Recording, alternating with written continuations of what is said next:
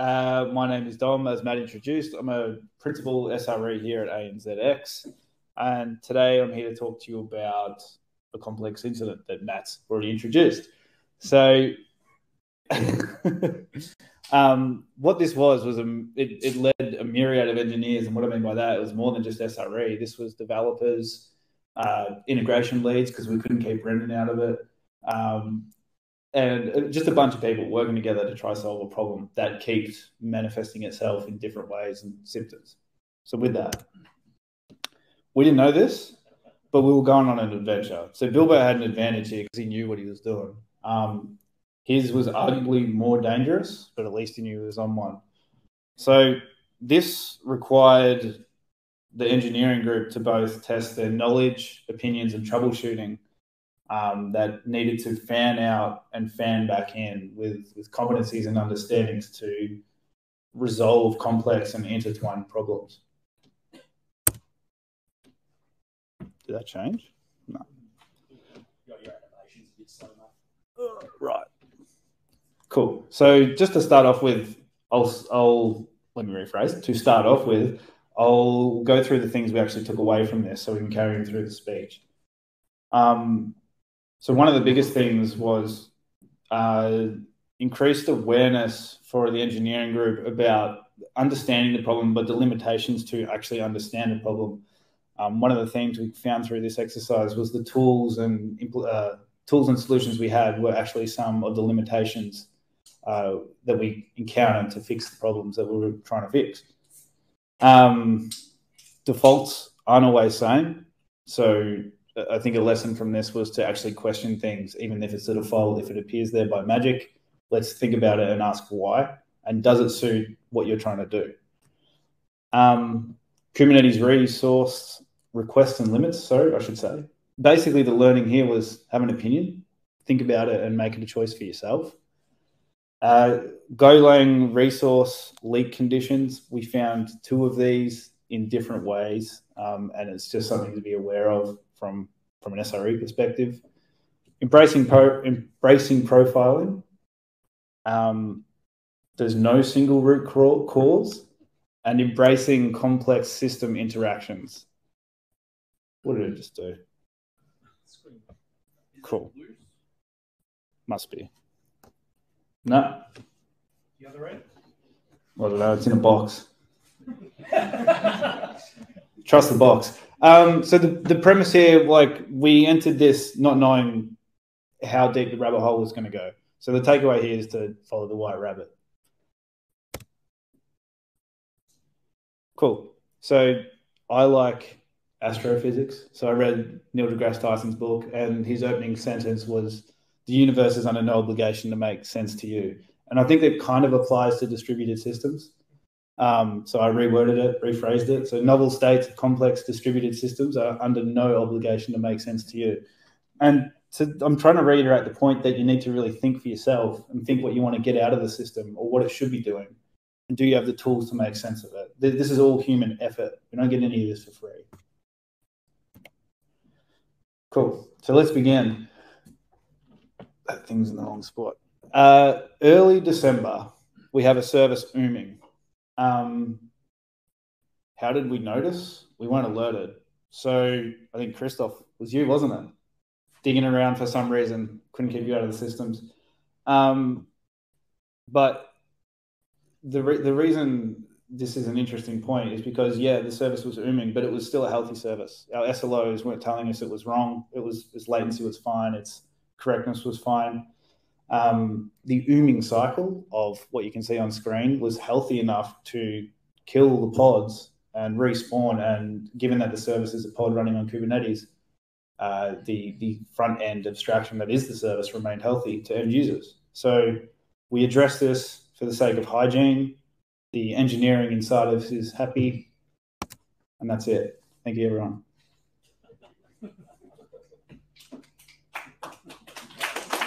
All right, but then, what happened then? So late December, we get an alert. What the hell has happened here? What's changed? There's no meaningful changes in recent deployments. There's no config changes.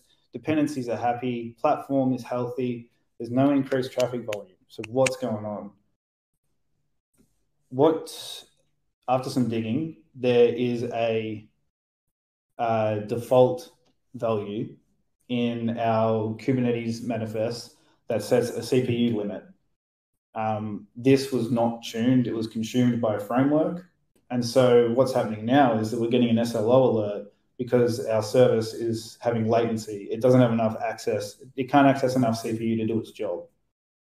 But why didn't we see this before if nothing had changed? The ooming was covering this up. So that's layer one. We got rid of the oom and we realized we had an SLO potential bug alert living underneath it.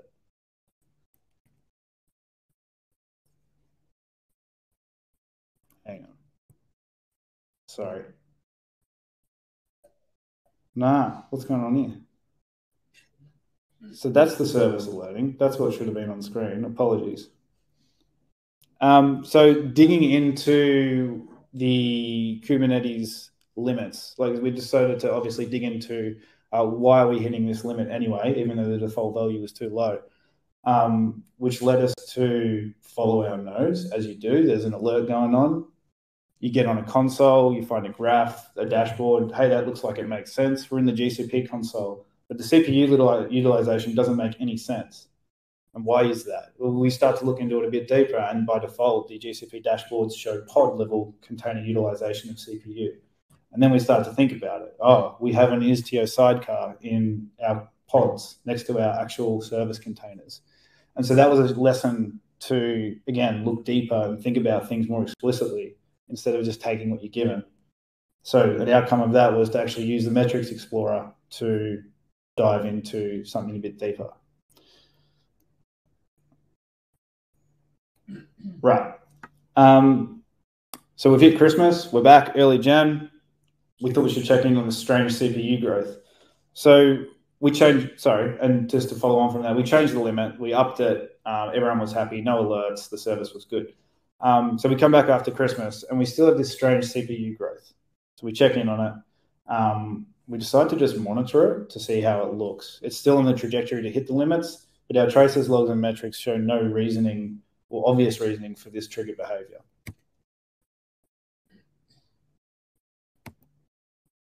I've got to press the button twice. What's going on here?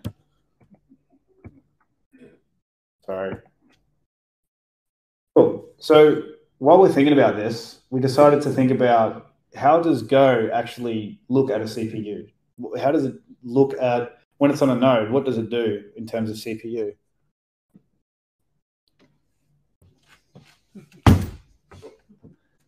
All right. Yay.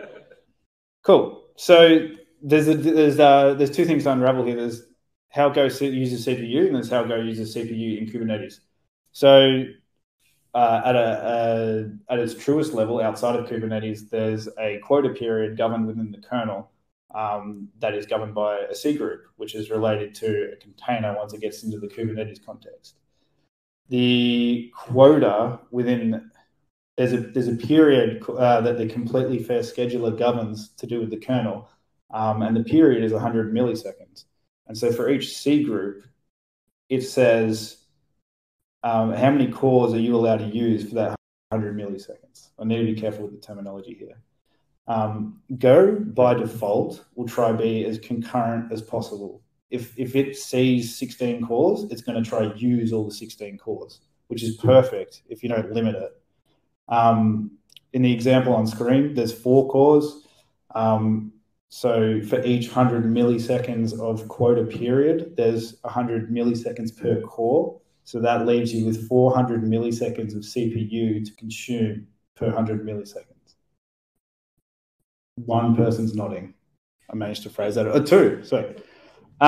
So in that context, Go is great when it doesn't have a limit. It'll just see everything and try to use as much as possible.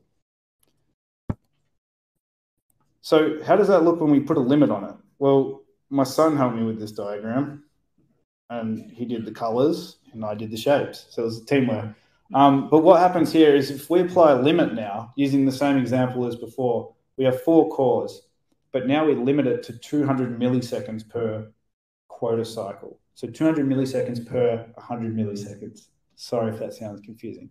But what you can see on screen here is R1 equals request 1. And really, they could be numbered differently because there's a request on each core, as you can see aligned there. But what happens is if we just let it do its thing, it tries to, again, use all the cores it can see. And what it can see 4 cores, and it has 200 milliseconds. So it consumes 200 milliseconds as fast as it can, which over 4 cores means it consumes it in 50 milliseconds, resulting in throttling. Should I pause for questions? Or is that okay? So what this happened, like a bad part of this is, so the example you can see on screen, we're going to say the average request takes 60 milliseconds to serve. So you can see how I've sliced the green blobs on the first sort of section. We process 50 milliseconds on all the cores, and then we're throttled on all the cores. And then we do the last 10 milliseconds at the start of the next quota round. And then we start with request 2. And that pattern flows through. And so what we end up with is inconsistent request latency, potential for dropped health checks. If Kubernetes and whatever else is health checking your service during a period when you're throttled, you're not going to be able to respond. And then this troubleshooting of container performance becomes more convoluted because of this throttling mechanism, which, yeah, results in basically inconsistencies. So how does that look? So I guess after doing all this research and finding out how this stuff worked, we're like, well, surely there's a way we can use limits and not be throttled. And there is. There's Uber that did AutoMax procs.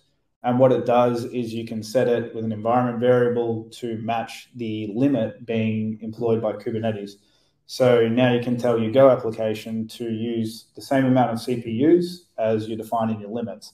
And what that does there is you can see on screen on the right-hand side, we've defined that we again have 200 milliseconds as a limit for CPU, but now we're setting Go max procs to 2. So Go will go, cool, I've got 2 cores, I'll use them as fast as I can, which makes sense in this context now. So now we have a much more even latency distribution for each request.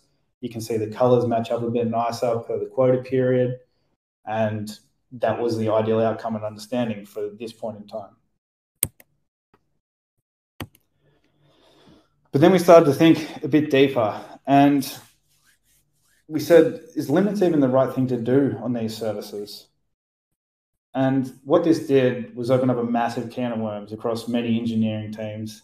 A giant debate raged on between platforms and SREs and software developers about how limits work and what they can and can't do for each use case. And I guess some of the more consistent themes that come from these conversations would be how will it impact K8 scheduling? How will it impact performance testing? Do we get more efficient use of CPU without limits? And that meaning that if I'm a CPU and I don't have a limit, I can consume whatever's free on the node. So that's a cost saving and potentially an ability to handle burstable traffic. How do I impact K8's quality of service? How do I impact developer experience? The consistency of performance is somewhat unstable or inconsistent because there's an unknown amount of headroom per example that I look at that I can consume. How does it work with HPA? And all these questions would circle around all these engineering groups for quite some time. A bit of a recap of where we're at. We started off with an bug, and then we discovered we were hitting CPU limits, and we decided to increase the limits. And then we said, do we even need limits? And then under that, prior to that, we also figured out how Go looks at CPU. One of the outcomes was there in terms of the knowledge of the throttling was, hey, we need to figure out how many services are being throttled and by how much. So the need for C-advisor metrics was brought up out of an operational requirement. We realized we didn't have them, so work began to give us that insight. Cool. So early Jan 2023, we're still in early Jan. We're iterating under the next thing we can do, which is CPU is still growing. So we need to keep looking at this from different angles. So we start to think about Go routines and how they act within the service. And this brings forth another realization is that we don't have Go runtime metrics. So work commences on that, which is another fan out aspect of this investigation. So far we have a K8 CPU limit working group almost. We're doing C-advisor metrics and we're doing Go runtime metrics to solve the problems we're now aware of. But again, we're sitting around waiting for these capabilities. We're like, well, what else can we do? Let's look at, can we do a stack trace and understand what's going on in the internals? We decide we want to trigger a core dump, but this brings up another question of how do we do this safely in a K8s environment? How do we start to look at our containers and pods, and we realize that we use a distroless, OS. So we can't kubectl exec in and just kill the PID and generate a core dump. So we become aware of a thing called ephemeral containers. So this is another learning. So we continue to fan out. Ephemeral containers, we can connect to an existing pod and kill the desired PID. I guess an ephemeral container, it's just like a normal container. It doesn't have its, it does have its own spec, but things that aren't included are things like ports, probes, and resources. And so with that, with the knowledge of an ephemeral container, it's a new blade in our Swiss Army knife. Is that a bit violent? Anyway, so now we can create a ephemeral container. We can attach to the target pod. We can tail those pods logs, and then we can send a kill abort to the container PID that generates the core dump. We can capture the stack trace, and then we can ensure the container restarts. And that was all the practice to doing this safely in production, which, by the way, we couldn't replicate this issue in non-production. I should have mentioned that earlier. And meanwhile, the debate rages on about Kubernetes limits and how they work. At one point in time, though, we did decide to change the default. We removed the default to have limits. So let me rephrase that. We removed limits as the default. So now all of our services were deployed, all of our Go services were deployed without limits on the CPU for the reasoning of the ability to capture unused CPU cycles and prevent throttling, because we didn't yet have CAVISor metrics. So it seemed like the safest, most logical decision to do that. That was the decision while we moved forward with our ADR process. As you can see, it looks like that. Cool. So mid-Jan 2023, we made some sense of the stack trace, and a PR was submitted to use buffered channels instead of unbuffered channels, because that was the suspect for the CPU growth that was continuing. The PR makes production, pardon me, and we review, but the linear CPU growth continues. So we start to think about other leaks. This was one leak identified. Can we test leaks can we test for leaks across all code bases? Like maybe we missed something. So again, we employ the use of Uber's Go leak, but find nothing meaningful. Early Feb 2023, we have a level up. We have CAVISor metrics enabled in prod. Albeit this is no longer relevant because we changed our decision with Kubernetes requests and limits, but it's a new capability nonetheless. So if anyone does have limits, we can look at this stuff and see if we're getting throttled. So that's one outcome. Moving on, we decide to do profiling. We turn on profiling in production, and pretty much straight away, within a day or two, we reveal that we have ticker.stop growing in memory. So this guy, looking into the research, we never did a deferred ticker.stop, I should say, sorry. So this appears, this was the root cause, the single cause, one of the causes of contributing cause was the phrase I was looking for, of the linear CPU growth that we couldn't figure out why it was growing. So this was deployed, this was identified, deferred ticker stop was remediated within this particular code base. It was deployed to production, and the metrics that previously indicated the issue were no longer there. We had found the most pivotal bug that we were trying to chase. But what this also enabled us to do was write a custom linter that looked for these cases. So that was done by one of our other SREs, deployed, I think it was within our CI. We called another repository that had the same issue, but it hadn't revealed itself in production yet. So that was another outcome we got from this. And I've talked before the slides come up there. That was to do with the custom linter. Outside of that, we had Go runtime metrics finally out of the box. So now we could look at Go routines. Again, too late, but another capability gained. And that sort of brings us to the final section of the slide. So here's the whole mind map of stuff we went through on this journey. So we started with an we went to CPU limits, and then we went to increase the limits. And then we diverted our decision and thinking, do we even need limits? Which, by the way, we ended up going with no, we don't, but we can use them if you need them necessary. For example, in P&B, in load tests, when you're looking for consistent performance and resource consumption, that's probably when they're useful. But by default, they're not there. So under that, we learned how Go uses CPU, how we detect throttling when we needed cAdvisor. We got that as a capability. We looked at CPU linear growth that required that required generating a stack trace manually from a Kubernetes context, which required ephemeral containers, which required a safe process to do that in production. We learned about Go routines. We got runtime metrics that support them now, so we can review that characteristic of our services. And then finally, we got brave enough to turn on profiling. And that was the answer in the end to the most pivotal issue in this operational investigation. We did a PR, we got a custom CI linter out of it, and everyone was happy. So to sum up, defaults aren't always sane. You need to look at them and question them. And should they be there? Is that setting even correct? You need to understand, do you have the capability to understand the problem? I guess is one of the bigger takeaways. Like, do you need more tools to understand this problem and make the most informed decision? And it's okay to take a step back and, as you can see on screen, think and branch out in parallels. You don't have to go straight ahead and solve the issue.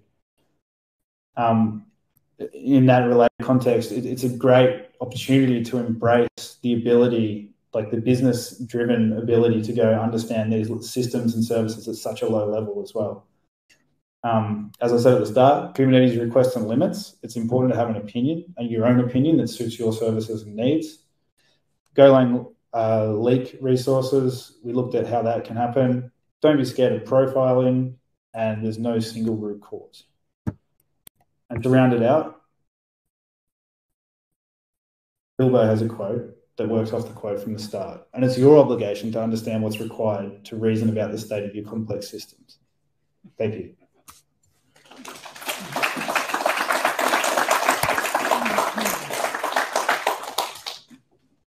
There's many people that were involved in that whole thing that are in this room. So if there's any questions... Yeah, is there any questions? A very technical deep dive. If there's any questions, and we've got a bit of time, and a whole bunch of engineers that want to show off how smart they are, I think feel free to ask. No? No? Cool. I have a very basic question. Maybe it doesn't make sense. That diagram you showed of the CPU, like millisecond being used, I don't know if it's easy to bring it back up. I think it was the first one you showed or the second. The one that had the requests labeled as like R1. I was just wondering why R1 wasn't, yeah, that one. This guy? So why is R1 not finishing that first 100 milliseconds? Why doesn't each... So for on the right-hand side of the screen, the example being walked through, requests take about 60 milliseconds to serve. Oh. And the reason I chose that figure is because it broke the whole neat numbers of 50, 100, 200. Might work on the labeling of those. So my son did the labels. Yeah. If you think about that first column as R1, R2, R3, R4, rather than R1 request cycle, you can see that it's 4 times 50 equals 200 milliseconds. So at that point, boom, you stopped. And so you're now waiting. Now your throttle paused for 50 seconds of dead CPU time, just for you to pick up the next plus 10, next 40 milliseconds. So your 60 millisecond request is now actually taking 110 milliseconds because you're accidentally using all 4 cores. Yeah. Does that make sense? Yeah. Probably repeat that to the people online. No. Any question from those online?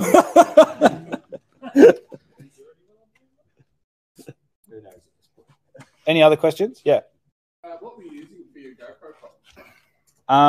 I think just out of the box. So sorry for those online. The question was, what are we using for our Go profiling? I think out of the box, we're just using pprof, maybe some additional wrappers around how we trigger it on with GCP to make sure our labeling and things like that are correct, the metadata around it.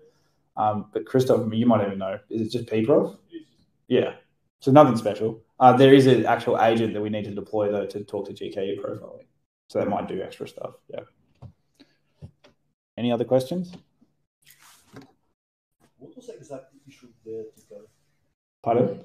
The ticker had an issue. What was that? So the question for those online was the ticker had an issue, but what was it? So we didn't defer ticker stop. So we ticker started, went and did our stuff, and if that go routine exited early, it just hung around. Okay. So when you start your ticker, the runtime actually spawns a go routine under the hood. So there's just a bunch of secret go routines that are not very obvious for anybody. If you read the Go docs, it actually just straight up says every time you start a ticker, please stop it. Maybe another takeaway for us.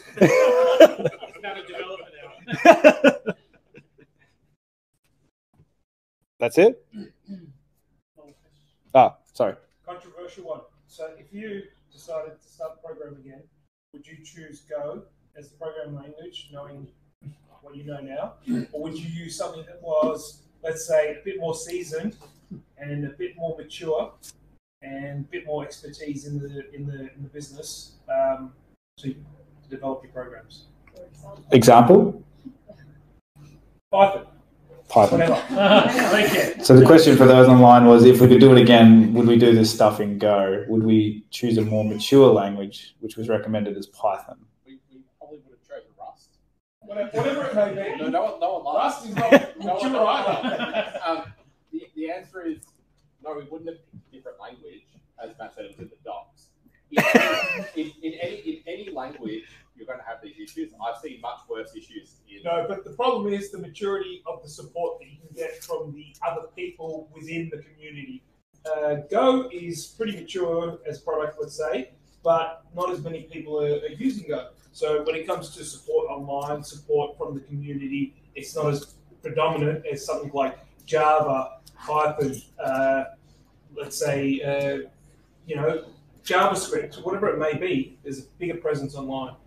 For Kubernetes microservices. Yeah. It's worth noting on the question. For the programming anyway. It's worth noting on the question too, like the JDK has only been C group aware for a very short period of time too. So while the the Max Prox library now gives you that ability, and there's still nothing in the standard Go library that gives you this, the JDK has only been C group aware as well. And I think if you look at other financial institutes and their primary languages, it's a lot of Java, and there's still the whole environment. I do have one controversial question before we end. I was just going to say Java has the same behavior out of the box. Yeah. I'm just devil's advocate. That's all. Was the capabilities that we got worth it for fixing an OOM that had no impact to our service level objectives?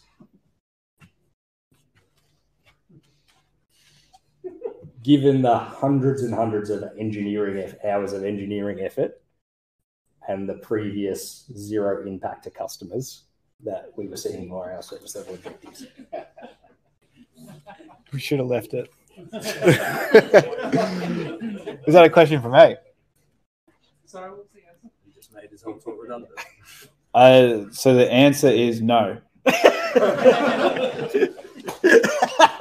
I think the knowledge gained from the whole experience was like we're much more aware. I think it's a level of maturity that's been attained through it as well. Like we understand the nuts and bolts of Go a lot more and Kubernetes a lot more. Is Kubernetes the right choice? We're able to talk about those things now and question things more deeper based on the learnings we've had from here.